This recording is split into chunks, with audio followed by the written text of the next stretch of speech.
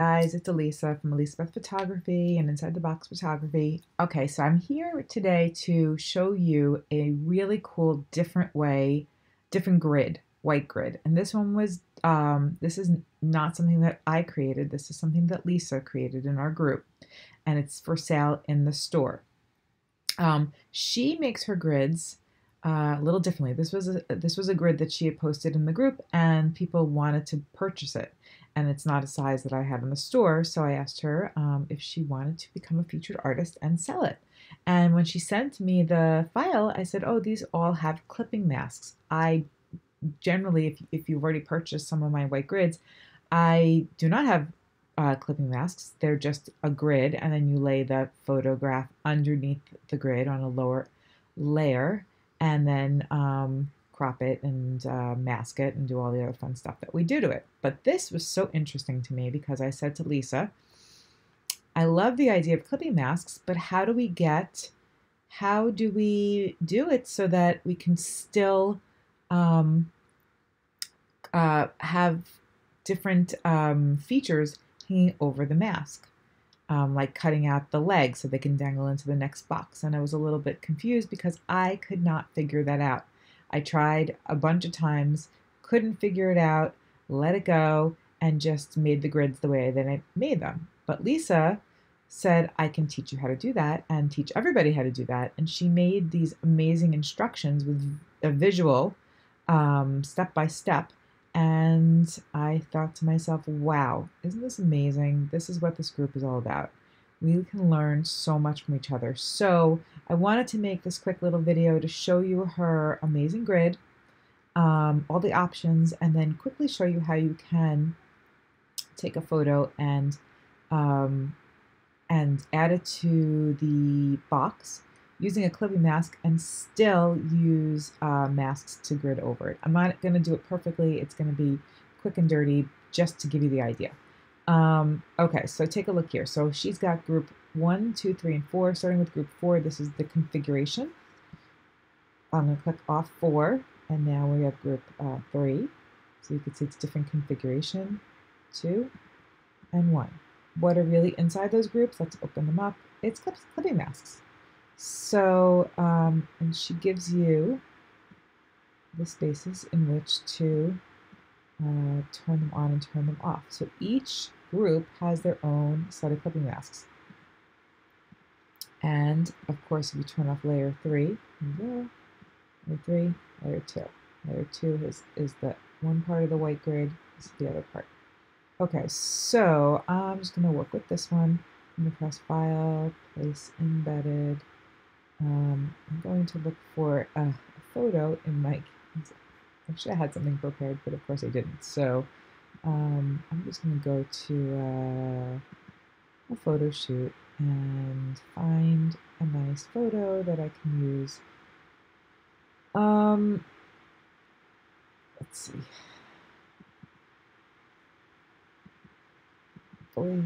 Pictures. Okay, so we'll take this picture. Here, take this one. I'm going to place this in. Now, that's just one way of getting a photo into a box. This would not normally take so much time, but I have all my photos synced into Dropbox, and now it's got to download it. So, okay, so normally, if you watch my other videos, this isn't the way I usually bring pictures into a box. I usually go right from Lightroom, take it from Lightroom, do whatever I need to do to the photo. Then I send my photos from Lightroom to Photoshop, and then from Photoshop I crop, and then I bring my photos, the layers, into the template. But this is just for the sake of showing you how to use it. So I'm going to just press OK. It may not be perfect. My photo is here. I'm going to just start out by, there's many different ways that you could do this, right? So let's just put this into the top box. So I'm just gonna, press OK for now. I'm gonna open up group 1. I'm gonna place this here, and it just popped right into the clipping mask. How cool is that? I'm gonna press Command T to transform that picture. So now I can do things like I'm pressing the Command button. And I'm using the warping tool to just kind of bring it out and up. So I'm sort of warping the edges because my box was definitely not straight.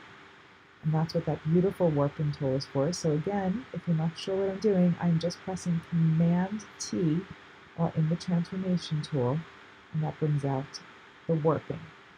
Okay, the warping tool. Now I'm warping the box slightly.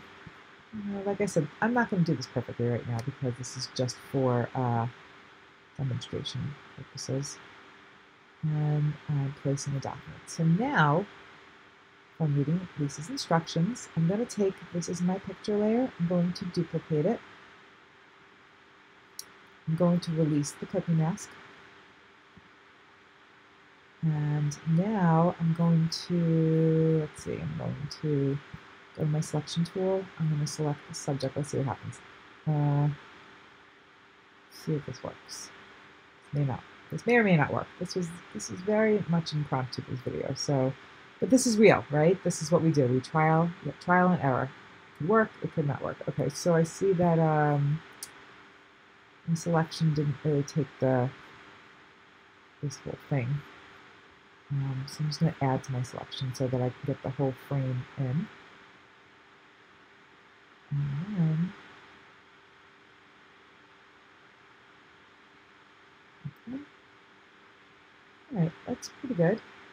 And then I'm going to, all I did was put a mask over that selection. Put a mask over it, and voila, look at that. Now he is now hanging over the side, over the bottom. So it's not perfect. I would probably have to go back into my mask now, go to my brush tool, oops, and play around with my mask until I got it correct. Oops. But really, this is a, let's see, go backwards. So this, you really have a good idea of what it was that I just did. Like I said, I'm really, now I'm just messing it all up because I'm just being, whoops. So all I'm doing is clicking back and forth between my selection, between my brush, pressing the letter X to give me a white brush, and then back to a black brush because sometimes I want to erase a little bit, and I want to reveal, and I want to conceal. So this is pretty good. I mean, it's not fabulous. I would have to still tweak this if this was the real deal. But that's how you do it, my friends. That's how we can create a box using clipping masks. I think that is so cool. Thank you so much, Lisa, for making this template for us. And more importantly, thank you, Lisa, for teaching me something new, maybe teaching other people something new from our group. There might be lots of people in the group going, yep, I know how to do that. And that's fantastic. I did not know how to do this until yesterday. And Lisa just taught me, and hopefully she taught a lot of people. And I really wanted to just make a video to show you because I think this was kind of exciting. So that's really it. And it looks like my Dropbox is now syncing like everything in Dropbox, it looks like up there. That's really it. Oh, and if you're wondering also, this little boy is holding a photo frame that says "You're my lobster." But what I do with this is, obviously, I do not use this picture as my picture. What I did was I had him holding this frame, and then I took one of the box pictures, and then I embedded the box picture into here, so that it looks like he's holding another box picture of the kids. It's cute. I think it's in the photo I posted today, ironically. Okay, so that's it. I hope you guys all have a great day, great night, great morning, whatever time of the day it is, whatever time of the year it is, whatever country you live in when you watch this. Thank you. If you are part of our group, thank you so much for being part of our group. It's an amazing, amazing teaching and learning experience for everybody, including myself. And if you're not part of our group, then check out the links below because we have an amazing group called Inside the Photobox on Facebook, where you can learn to do this and many more tricks, get a free template, in the store and make some new friends, because that's really what happens. So thanks a lot, guys. Bye.